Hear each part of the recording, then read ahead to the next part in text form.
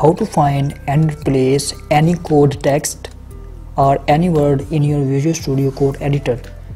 To do that, just press Ctrl F from your keyboard and this window has been opened.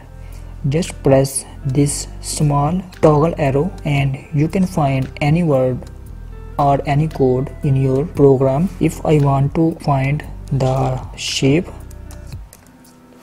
and I want to replace this shape with my shape, just press enter. You can replace the multiple word as much as you want. You can also select the case sensitive words. Press this small A icons, match case, and this will only find the case sensitive words. Search the shape word with first letter capital S capital. You can see that this will not search this word.